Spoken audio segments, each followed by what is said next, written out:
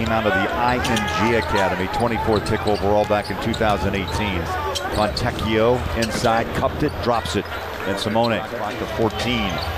Olenek, who flirted with a triple-double last night, passes. Fontecchio, splash.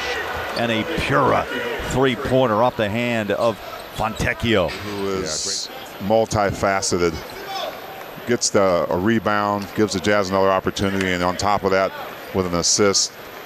Love to see him get more involved and looking for shots himself as well. And you're not going to be perfect on defense, but once a team starts to hit those, you've got to figure out a way to do a better job of getting to them. Simone, flick of the wrist, great follow through, a little pose. The home team will make a run. They're going to at some point in this game.